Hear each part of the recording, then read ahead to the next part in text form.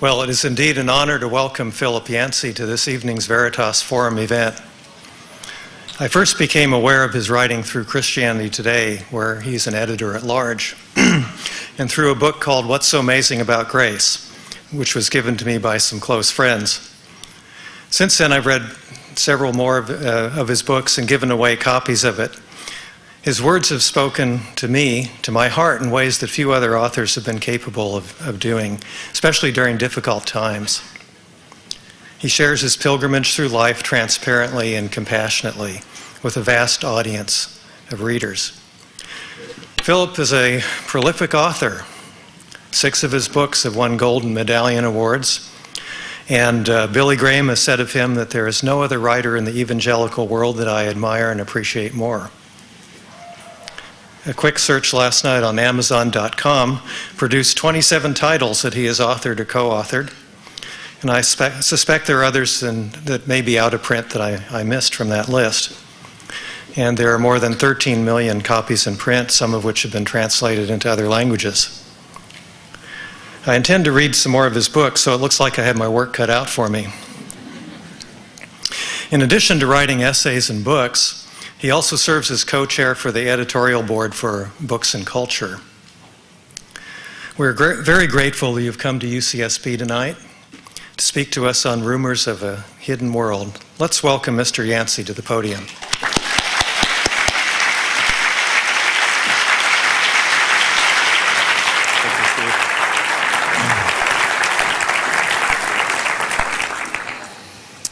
Good evening. I'm impressed. You could be seeing Outfoxed. Maybe you thought this was a theater that was showing Outfoxed. You could be watching Major League Baseball, and instead you came to a Veritas Forum. No baseball tonight? Rained out. Oh, that explains this crowd. Okay. All right. I heard one time from a professor who wrote an essay question for the final exam. And the essay question, I think it was a philosophy class. The essay question was, if I had only 1 hour left to live, I would, and just a blank page. And so he took the papers home, and he was sitting at home grading the papers that night.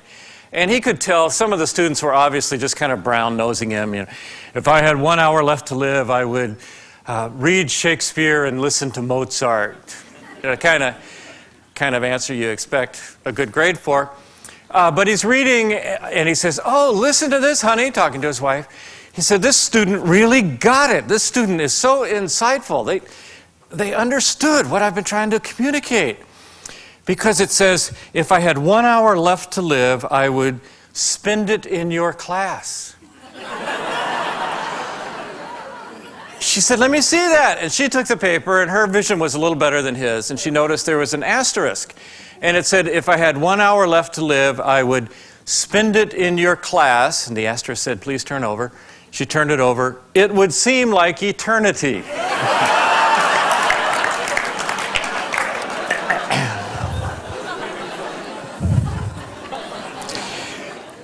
Well, I don't know how you feel about coming to a group that's advertised as religious in nature. I don't know if you feel nervous, defensive. I probably would have at your age, in your place. I went to a Christian college, and we had chapel every day. And you could always find me because I was sitting there reading Time magazine. That's when I read Time magazine. And the deans would call me in on this, and they would say, "Now, Philip, I noticed that you're reading Time magazine during chapel." I said, "Yes, sir." "Well, you should be listening." I said, "Well, sir, I've mastered multitasking. I can actually read the magazine and listen to chapel at the same time." And they'd think about that, and they'd say, "Well, don't you think that's disrespectful for the people who are speaking?" And I would say, "Well, I'd be glad to go up and introduce myself beforehand and explain my multitasking abilities to them." You know, the kind of student that deans hate. And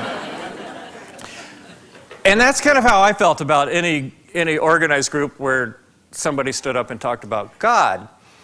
Nervous, defensive, maybe a little guilty, slightly curious, but it takes some courage. It takes some courage in this society especially to think about ultimate questions, to show up, to go see something called Veritas rather than outfoxed. So I'm glad you came. I want you to relax. Nobody's going to yell at you. Nobody's going to preach at you. This is not a debate. There's no one I'm debating with. And I'm not going to try to talk you into something. I'll admit that for much of my life, I hated church. I wrote a book one time with the subtitle, How My Faith Survived the Church. And I got a letter from a pastor who was not happy, and he said, Philip, I get so tired of you complaining about the church you grew up in. I feel like writing a book called How My Church Survived Your Faith. I encouraged him to do that. I thought that would be a very interesting book to read. But most authors really have only one story, one theme that they circle around and talk about from different perspectives. And if I had to summarize my theme, what it would be is this. It would be to survive the worst church imaginable and somehow end up in the loving arms of God. Because the church I grew up in misrepresented God as dearly as it could. For example, my father, when I was just 1 year old, got polio. He was totally paralyzed. He was in an iron lung, could not even breathe on his own. And the people in this church decided that God was going to heal him. So against all the doctor's advice, they removed him from the iron lung. And about a week later, he died. So I have no memories of my father because the church made a mistake in theology. I had a mother who claimed that she had not sinned in 12 years. This is hard for a teenager. How are you going to win an argument with a perfect woman, you know? On all of the major issues of the day, those were the 1950s, early 1960s, our church was on the wrong side. I grew up in Atlanta, Georgia. Its most famous citizen is a man named Martin Luther King. Our church would joke about him. In fact, they called him Martin Lucifer Coon. It was that kind of church, just this mean-spirited, ugly, racist, ungrace-filled place. And my own pilgrimage as a writer has been to go back and try to scrub off those words that were stained, that were polluted, and try to find, is there anything there? So I write books with titles like The Jesus I Never Knew, because I never knew that Jesus growing up in that church. What's so amazing about grace? Because I never encountered grace growing up in church. And if you've been raised under ungrace and suddenly you get a great gulp of grace, it is amazing. It's like nothing else. And my pilgrimage as a person and as a writer has been to go back and reclaim territory. I keep threatening my publisher. I tell him I want to write a book called Lies My Church Told Me. I saw a great movie once called Lies My Father Told Me, and my publisher says, no, Philip, I don't think you ought to write that yet. I said, okay. But I get letters from many people who tell me I'm not alone.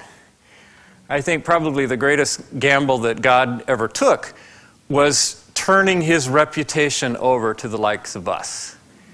Because if you read church history at all, if you go to a church at all, you realize how unskilled we are at demonstrating what God is truly like. And that's been a struggle for me as it's been for many other people. There was a chaplain a number of years ago, George Buttrick, at Harvard University. And he had a very common experience. Students would come into his office. He had a big, comfortable chair. And they would kind of throw themselves down in this chair and announce, I don't believe in God. And he was quite used to this. Happened almost daily. And he would say this. He would say, well, tell me what kind of God you don't believe in. I probably don't believe in him either.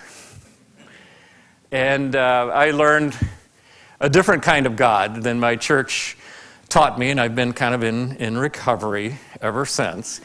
One thing I learned is that the best way to grasp what God is like is to look at Jesus. God gave us Jesus, I believe, as an exact image of what God is like. And if you want to know what God is like, look at Jesus. In God, there's no un-Jesus-likeness at all. God is like Jesus. One of the things I notice about Jesus is that he never twists arms. He never tries to get people to do things they don't want to do. In fact, he says, you will know the truth, veritas, that's what that word means, and the truth will set you free. And I've come to believe the converse of that statement. If it doesn't set you free, then it's not truth. And the church I grew up in did not set me free, and I concluded that was not truth. But when I look at Jesus, I'm stunned at the kind of person he is. When I wrote the book, The Jesus I Never Knew, I could go through the Gospels, Matthew, Mark, Luke, and John, and you could draw a line. The more respectable, good citizen, obedient, responsible a person was, the more threatened they were by Jesus. And the more of a social outcast, the more ungodly, the more irresponsible a person was, the more attracted they were to Jesus. It's kind of the opposite of what we think. And even the stories that Jesus told, the stories always have the wrong person as the hero. He tells a story about the good Samaritan, not the good Jewish rabbi. He tells the story about the rich man and Lazarus. We don't even know the rich man's name. Jesus doesn't bother to tell us. Lazarus is the hero.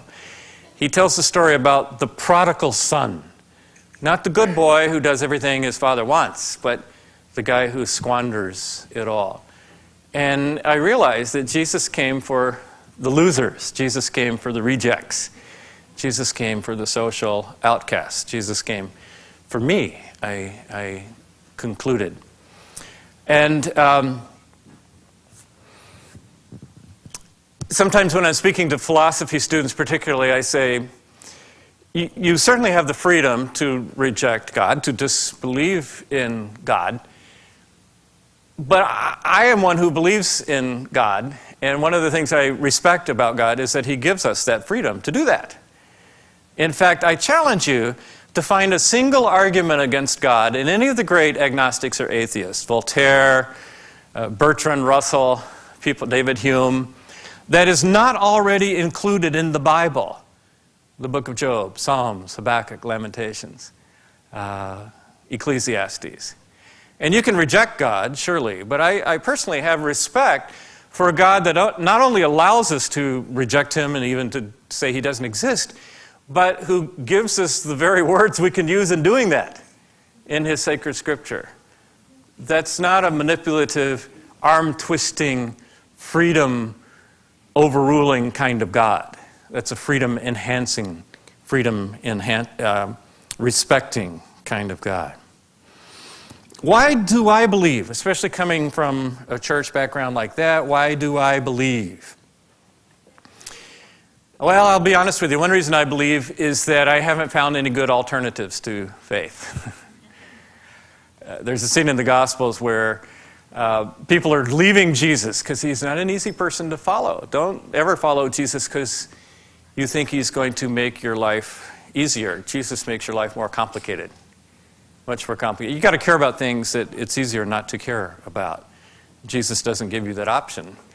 To follow me, you have to care about the kind of people I care about, he says. I can't think of any alternatives, really, to religion. Every society ever studied by anthropologists, sociologists, has a defined religious belief. Now, there are some scientists today who have no religious belief. One of my favorite science writers is a man named Chet Ramo. Chet Ramo was involved in InterVarsity, which is one of your Christian programs here on campus in Northeastern universities, but eventually forsook his faith. And he writes beautiful books. He writes a column in Boston newspapers, and he's an astronomer. And he once calculated the odds. He's an agnostic now. He once calculated the odds.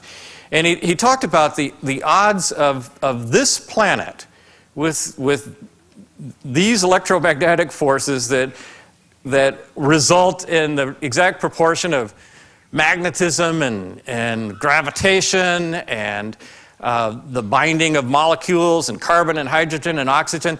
The odds of that happening by chance, which he believes, he is not a believer in God.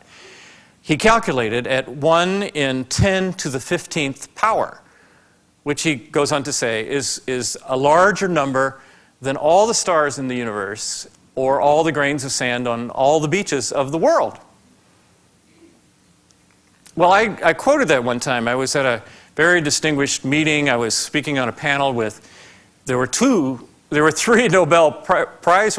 You've got some Nobel Prize winners here, don't you? All right. This week even. There were 3 Nobel Prize winners, 2 in physics, 1 in chemistry on the panel. And I quoted this, and I said, is this true? And one of the physicists said, well, let me see that. And I gave him the quote, and he studied it, see, 1 to 10 to the 15, 1 to 10 to the 15. You could see the calculations going on in his head. And, you know, there are 3 kinds of physicists in the world, those who can count and those who can't. And this is obviously one who could count. And he said, 1 to 10 to the 15. Yeah, I would buy those odds. And I thought, well, you can buy those odds. You can think, you can come to the conclusion that everything around us, the reefs offshore, the mountains here where I live in Colorado, all of this just happened. There are people who believe that. But those aren't odds that I accept. Those aren't odds that most people accept. I view the world rather, I see signs, it's not a perfect world, but I see signs of creativity and beauty and genius. When I read books of theology, they always start off with these big words like omniscience and omnipotence, and then they have to explain what these words are. It seems clear to me that if the most obvious thing about God, if you look at this world as one of God's creations, is that God is an artist who loves beauty. I climb mountains in Colorado. You probably don't know this, but Colorado is actually the largest state in the United States. Ironed flat. It's got more ground area. We've got 54 mountains over 14,000 feet and 700 over 13,000 feet and 700 over 12,000 feet. And I've climbed a good number of those mountains. I hope to eventually climb all the 14ers. There are 54. I did 44, number 44 this year, so I'm getting there. The only ones left are really hard ones, though, so I don't know if I'll make them. And my wife would say numerous times this happens. I'll lose the trail.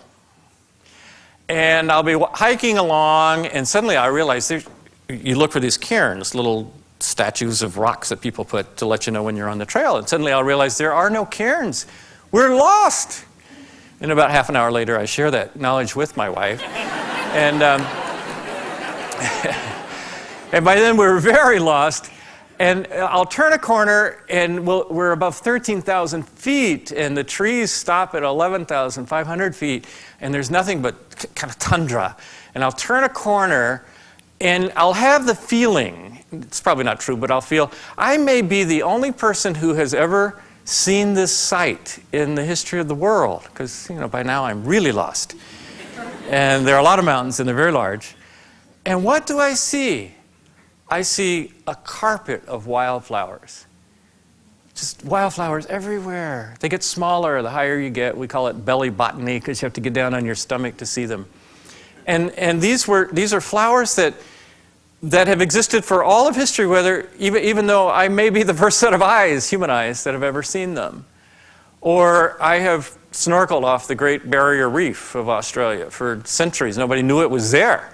No one had really seen it close up until Jacques Cousteau invented scuba gear in 1950. And now you go down, and I guarantee you there's no museum anywhere in the world, the Getty Museum, none of them, that has pieces of art more stunning, more beautiful than you see on the Great Barrier Reef, on little fishes that just go around eating each other all day. That's what they do. And I look at this world, I look at this universe, it's lavished with beauty. And I think, that tells me something about God. It tells me something about God. I sometimes tell people that I became a Christian because of three things, really. It wasn't the Bible. I was immune to the Bible. I was vaccinated against the Bible in my church. It wasn't a gospel tract. I wouldn't give those the time of day. It wasn't a Billy Graham. I would never listen to him.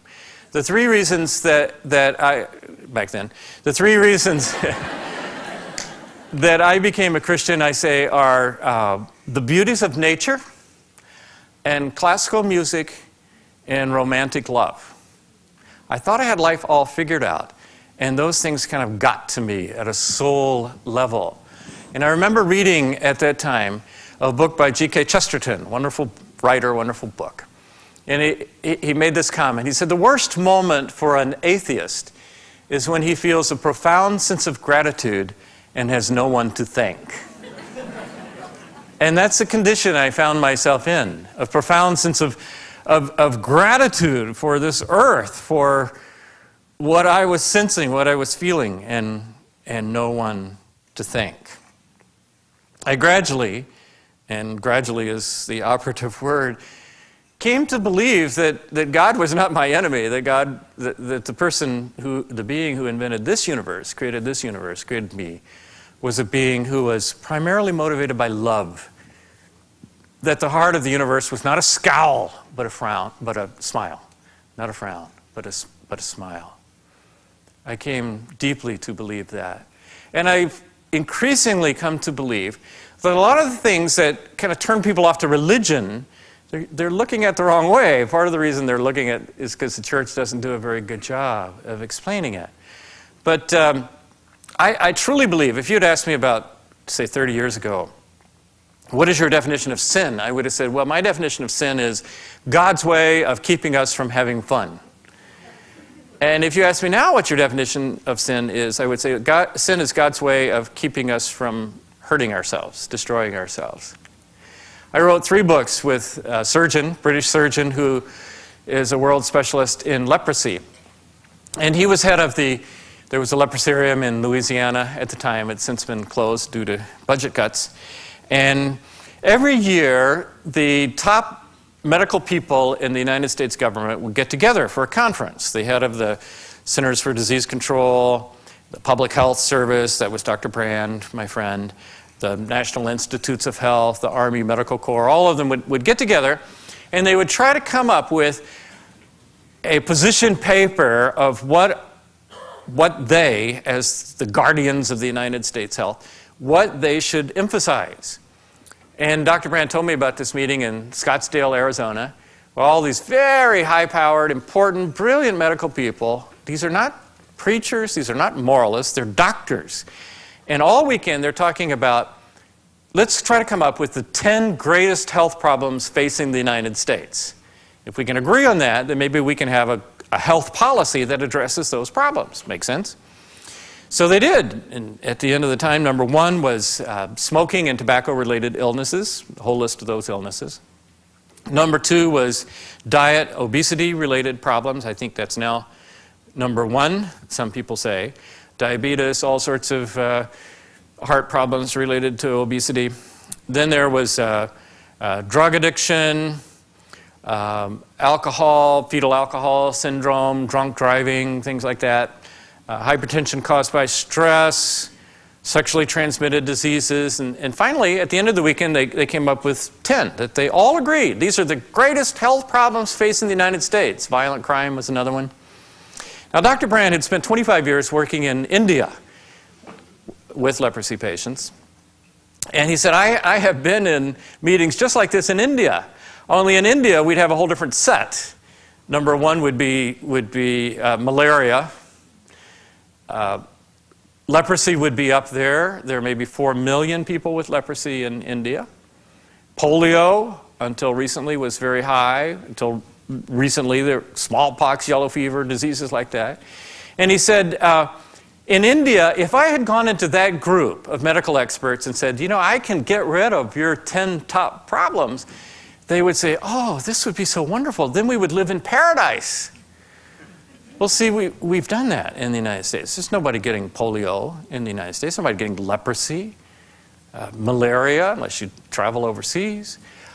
But do we live in paradise? No, we have substituted our own. Every one of the 10 top problems that the doctors agreed were things that we do to ourselves. We eat too much, we smoke too much, we drink too much, we have sex with too many and the wrong kind of people. And so I came to see that if God did indeed design this planet and design the human body, He did it in a way for our benefit, not to keep us from having fun, but to give life to the fullest, as Jesus said. A lot of people don't look to the church for advice on how to have the best time on earth, but I'm convinced that's true. In fact, there are lies floating around that I've looked at very, very carefully. One of them is about sex. I heard from Billy Graham one time that the average American male thinks about sex every 7 minutes. So, at least you guys here have been thinking about sex while I've been talking, so I might as well talk about it, right? Okay. Now there's a song, some of you know, by a great group called Bloodhound Gang. And the song goes like this. You and me, baby, we ain't nothing but mammals, so let's do it like they do it on the Discovery Channel. Do you know that song? Okay. Well, now that is not a philosophy of sexuality that you would get from the Bible.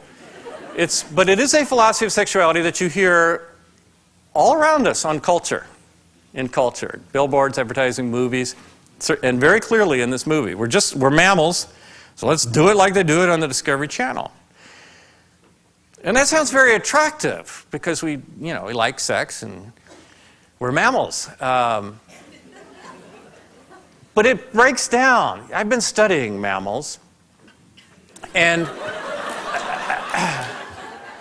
in fact, in December, I went to South Africa and spent a lot of money going to game preserves. And I watched how they do it on the Discovery Channel.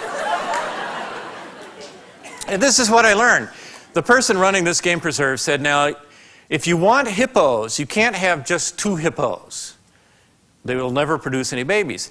You have to have 3. You've got to have a big male, a slightly smaller male, and a female. Because the only way a male hippo will mate is if he beats up a smaller hippo, and then he'll get excited and mate with the female hippo. Some people would say that is how humans do it, but well, then we looked at lions. Now, lions are very different. They only have sex two times a year. Every 6 months, they go into heat, and it lasts for 72 hours. And they have sex every 20 minutes for 72 hours. They're completely obsessed. And then they forget all about it for the next 6 months. They go around chasing gazelles and impalas and things. Now, I actually live in a part of the country, in Colorado, where I see mammals doing it like they do it on the Discovery Channel. A few weeks ago, it's always about the 3rd week in September, I hear this noise early in the morning. It's a great noise. It's elk bugling. And I go outside, and there's this one bull elk. He's got a big rack. And then there are other little bulls, and their racks aren't quite as big. And for a week or so there, they fight each other until the one with the biggest rack wins. Again, maybe like humans, I don't know. And then that one who wins has, in this case, about 30 to 40 cows. And they kind of hang around my backyard and eat all the flowers we've been planting all summer. And I watch them. And this guy, like the lion, is totally obsessed with sex. He's got 40 cows to take care of. And for about 2 weeks, that's what he does. And I can be out on my front steps videoing him, and he doesn't care. Okay, so Bloodhound Gang tells me, you and me, baby, we're nothing but mammals, so let's do it like they do it on the Discovery Channel. Well, I look at how they do it, and I find that it's not really how most humans I know do it.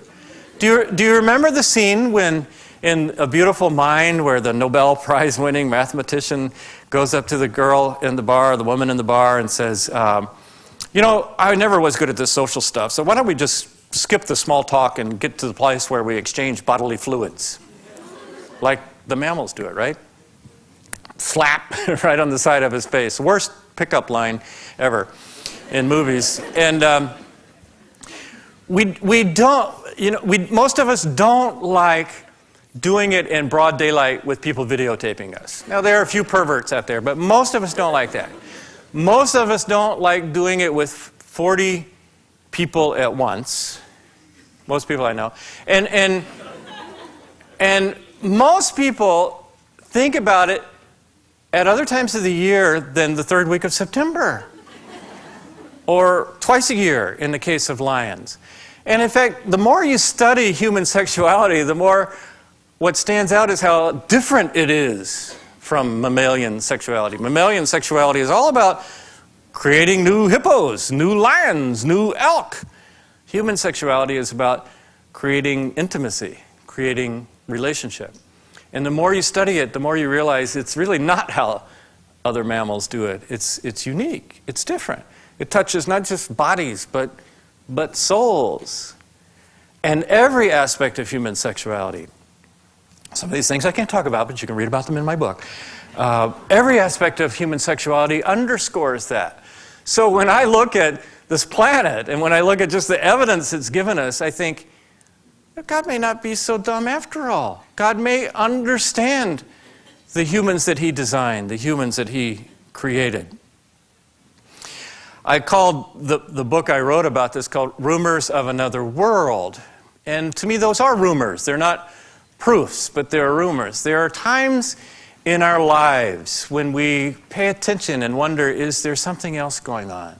For me, when I experienced profound beauty, I told you about the ways I did, through romantic love and classical music and the beauties of nature, I start thinking, maybe there's more.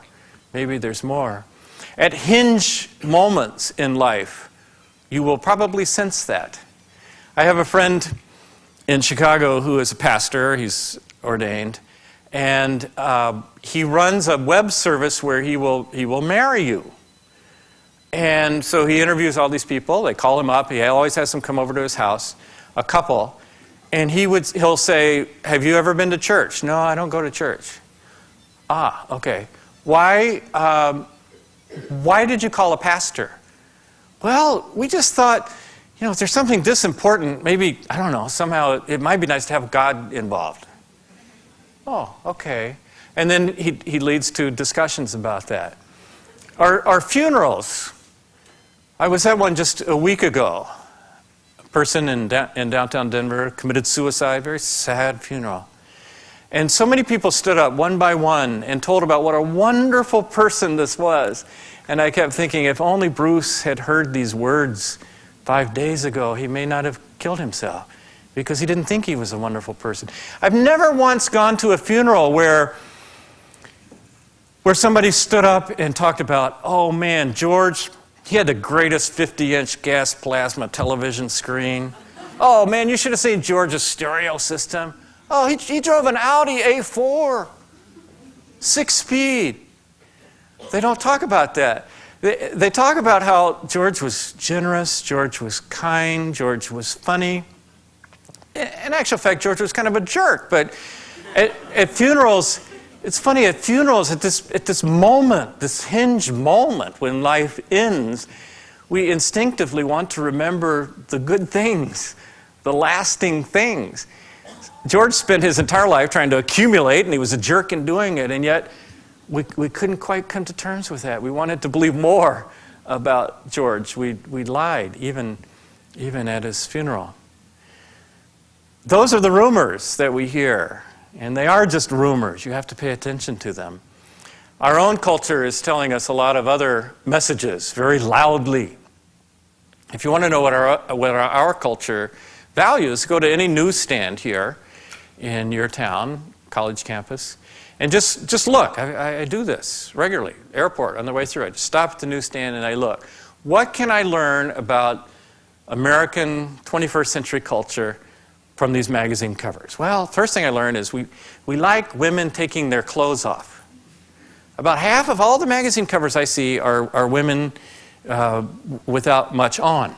So we value bodies, and we value men's bodies too. You see athletes. Then you read further. I remember when Michael Jordan retired the second time. He was retired 3 times now. And when he retired the second time, some sports writer figured this up and calculated that Michael Jordan, the next year, for not playing basketball, okay, he's retired, he's got $100 million from Nike, he's got all these endorsements, would earn twice as much money that next year for not playing basketball as all presidents in the history of the United States put together. Now that says something about our society to me. You could probably make a good case that Michael Jordan deserves more than some particular presidents. We won't get into that tonight.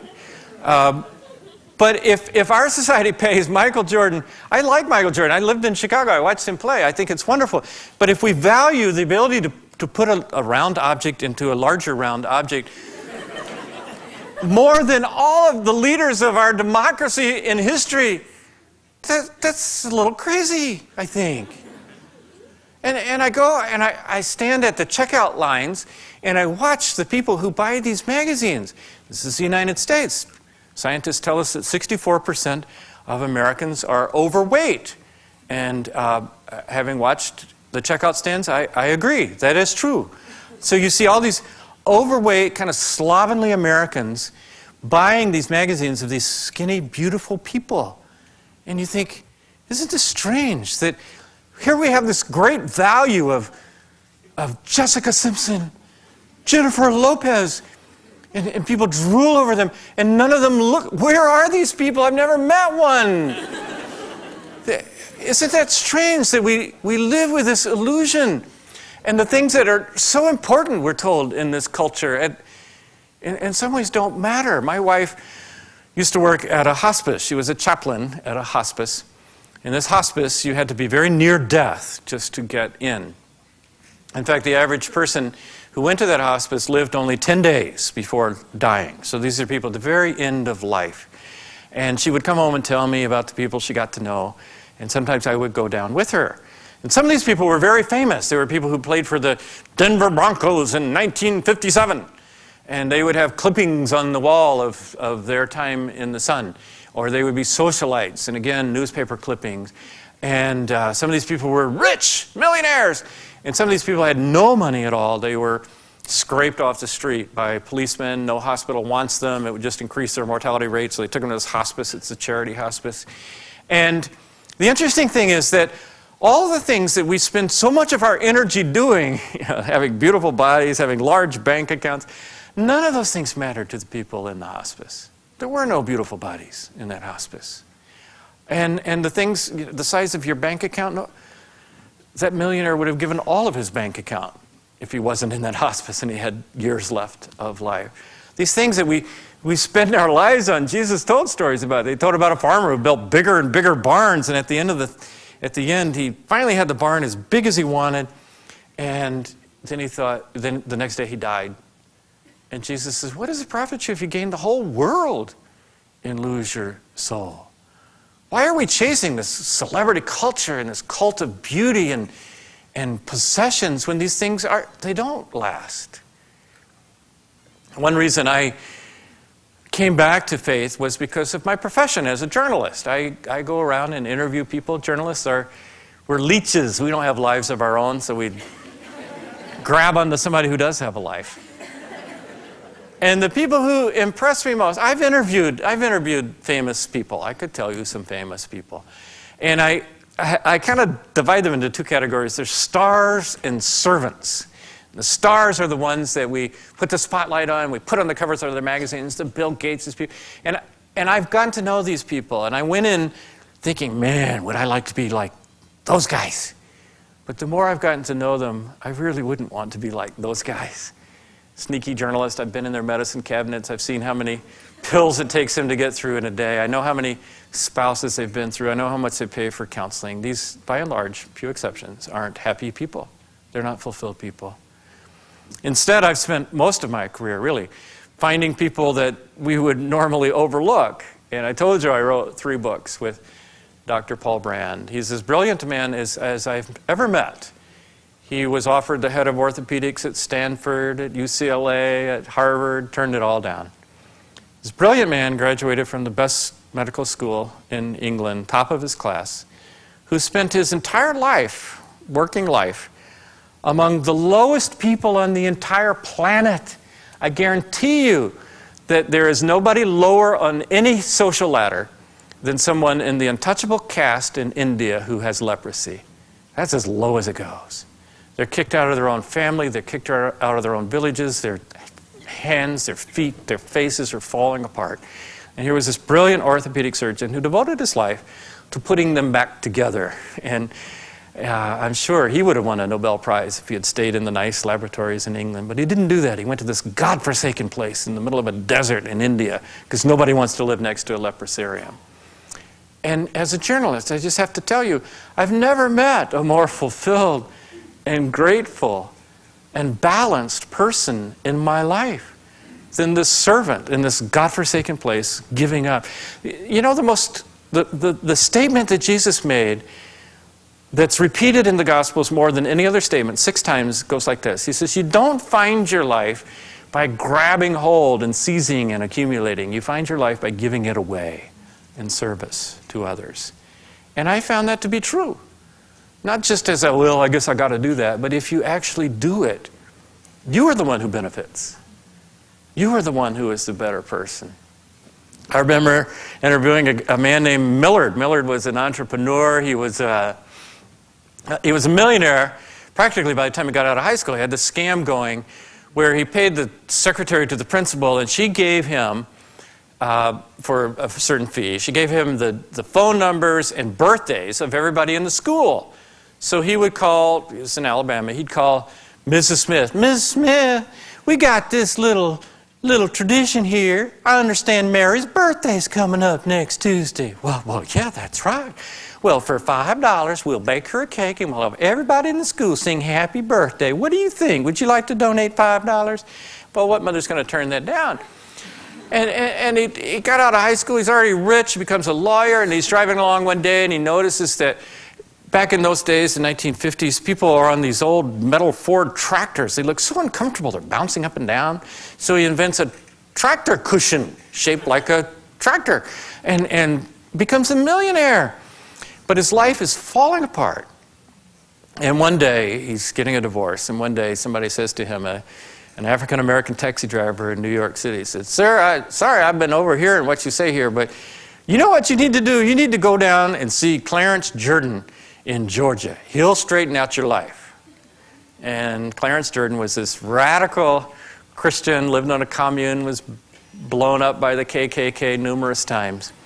And Millard went down there and explained his whole situation, and Clarence Jordan said, "Well, sounds to me like you got entirely too much money. So why don't you go give away all your money, and then you come back and talk to me?" He said, "All of it?" He said, "Isn't that what Jesus said to the rich man? Give it all away." Okay. So Miller did. He gave away $2.3 million, and he came back. Clarence said, "You gave away all of it?" "Yes, sir." "All of it?" "Yes, sir." "Well, we need to find you a job, don't we?" He said, "What do you think makes God unhappy?"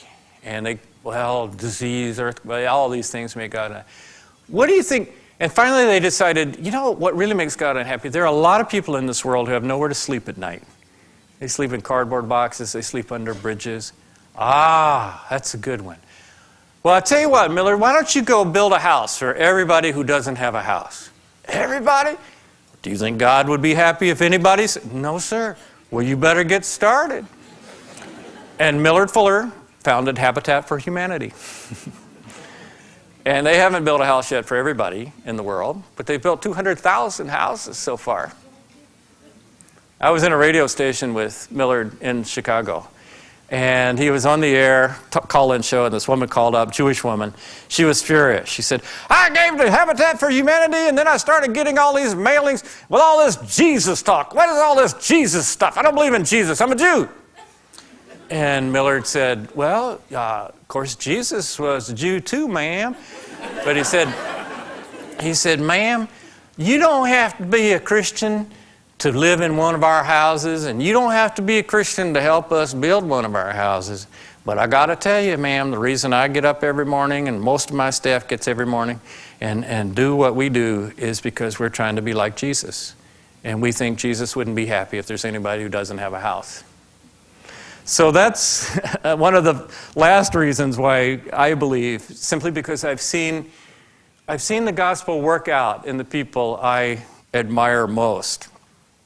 C.S. Lewis said this. He said, if you read history, you will find out that the Christians who did the most for the present world, like a Millard Fuller, Paul Brand, were precisely those who thought the most of the next. Aim at heaven, and you will get earth thrown in. Aim at earth, and you get neither. Well, I've talked a long time, and I did agree that we would have a question and answer period. So you want to explain the rules here? Thank you very much for coming and for listening, and we're going to go into that scary period where you can ask me, well, let's see, you can ask me almost any question. I was going to say not about the Iraq War, but I'll be glad to talk about the Iraq War. And probably not the ordination of gay bishops. I really don't want to talk about that tonight. But most any other question, I'll be glad to answer.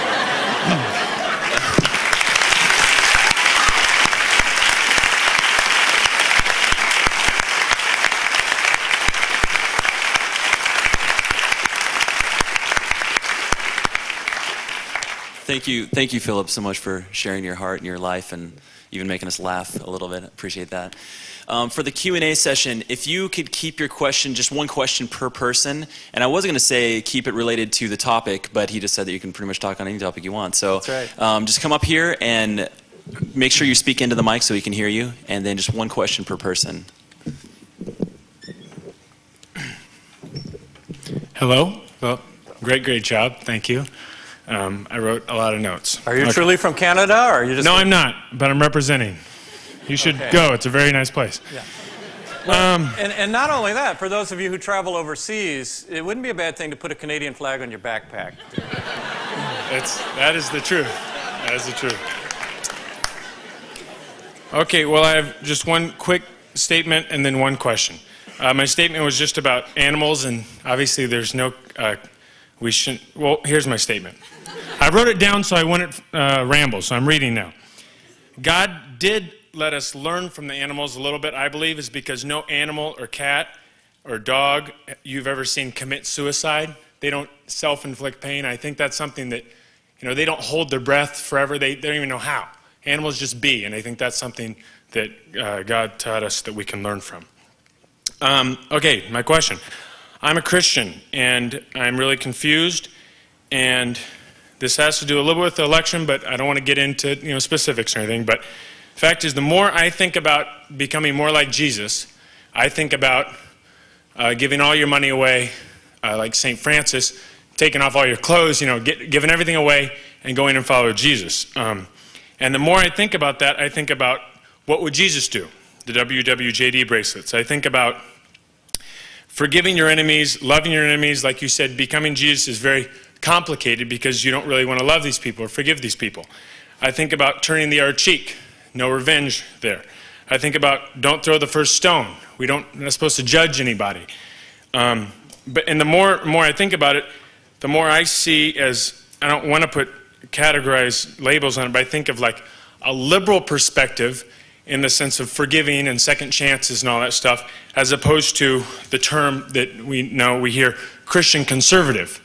I think of myself as a Christian liberal, and I think, and I'm confused, because when I look at the news, they don't exist. I think maybe Martin Luther King, maybe Jimmy Carter, I don't know, but Christian conservative is what I see everywhere, and I don't really identify with that. So my question is, one is, it has to do with a little bit what you talked about the church, your own personal experience with the church, and sometimes that seems like a little bit more conservative, and now I'm rambling, I understand. So my question is, why is that? Why, when I think of Jesus, is it not really what a Christian conservative is? Seems like to be a pretty big gap there from my point of view. And then also the question is, who would Jesus bomb? Who would Jesus what? Bomb. Bomb. So that's kind of the... Anyway, I'm going to go sit down now. Yeah, I wrote in one of my books, sometimes I ask myself, what would I rather be, the most liberal person in a conservative room or the most conservative person in a liberal room? And more I feel like that's my only option. Two options. A number of comments. First, I would say that the wedding of the religious right wing, the wedding of conservative politics and conservative theology is fairly unique to America. If you go to the United Kingdom, if you go to Australia, and you go to New Zealand, the more conservative a person is theologically, wanting to follow the Bible, wanting to follow Jesus, the more likely they're going to be liberal politically. So the United States is kind of unique there. And that's true of most of Europe that I know of as well. Well, how did that happen? Well, there are certain social issues that are very important to Christians who try to be faithful to the Bible. Certainly abortion is one. Homosexuality is another. And 30 years, when I was a child, even 30 years ago, like when George McGovern ran for president, his vice presidential candidate for a time was a senator named Thomas Eagleton, Democrat, liberal, but very strong pro-life. And that was fairly common. There were Democrats who were strongly pro-life, who were social conservatives. Democrats who were politically liberal, social conservatives. And in addition, there were Republicans who were anti-war, like Wayne Morse, like Mark Cadfield, who were liberal on certain issues. In the United States, I don't know how it happened. You'll have to ask Karl Rove, I suppose. But in the United States, we've really split, and the right wing has become totally allied with the conservative right, religious right, has become allied with the Republican Party, and there's not a lot of room for them. As you probably know, in the Democratic conventions, they will not allow a pro-life speaker to speak. And some of the issues that the religious right thinks are important, I just shake my head at. Abolishing the Department of Education. Does Jesus want us to abolish the Department of Education? But that's important to the religious right. I'm not a politician. Some of you guys are political science majors. I would just say, well, we were talking at dinner, and I said, isn't it interesting that the two issues that define a lot of evangelicals' interest in politics are abortion and gay rights. Both of those existed in a far more egregious form in Jesus' day. People in the Roman Empire didn't generally abort babies. They let them be born full term, and then they left them by the side of the road. It's called the abandonment of infants. And between a quarter and a third, historians estimate, of all babies born in the Roman Empire were just abandoned. And when the Christian church came along, they started taking some of those babies in. There was a whole platoon of wet nurses who nursed these babies, and they adopted them and kept them going. But, okay, abandonment of infants, far worse than abortion, because there's no question about, is this a human being? Of course it's a human being. It's born, it's been carried to term 9 months, it's outside of the woman, it's a viable human being, and yet they let it die. And gay rights, there weren't the kind of lifelong partnerships that are being talked about today. It was usually older men having sexual relations with young boys, pederasty. That was pretty common in Greek culture and in Roman culture. Illegal in every state in the United States, I think every country in the world.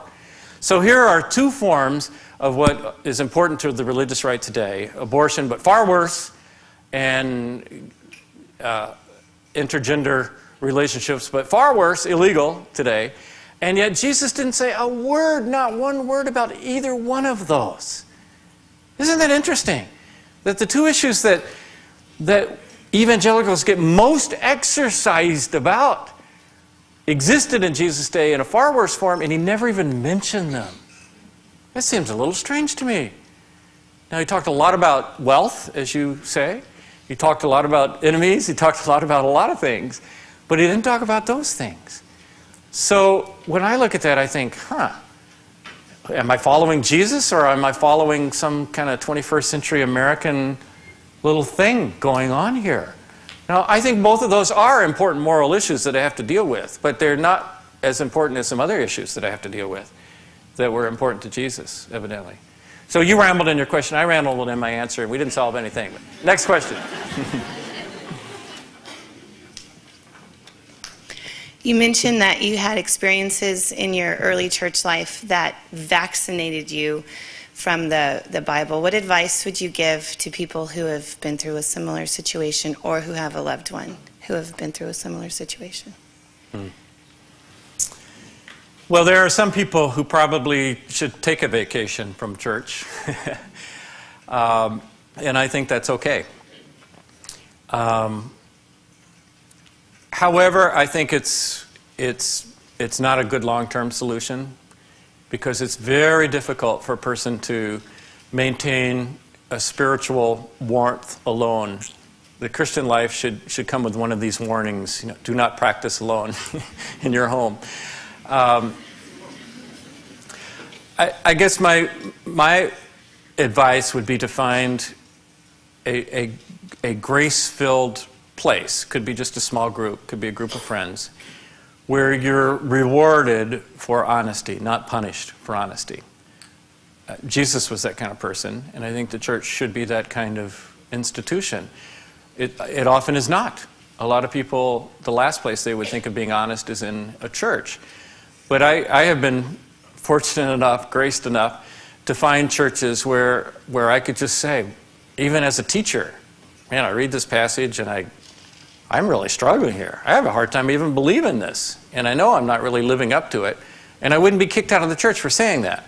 And increasingly, you know, certainly compared to the childhood church I grew up in, and there are options. There are grace-filled places around. When I look for a church, I look for a place of diversity. You look at the Pharisees. What was wrong with the Pharisees? The Pharisees were very upright, outstanding citizens. The basic problem with the Pharisees, as I study them, is that they hung around other Pharisees all day. If instead of just being around Pharisees, if they'd been with some of those tax collectors and prostitutes and different people, they wouldn't have such a neat little view of the world. And so I look for a church that has that kind of diversity. And I look for a church that doesn't... One of the most moving scenes of the Gospels to me is after the resurrection of Jesus. Jesus only appeared to groups of people who already believed in him. Isn't that interesting? That proves that Jesus was not an American. You know, if I were Jesus, and I was raised from the dead, you know where I'd be Monday morning? Pilate's porch. I'm back.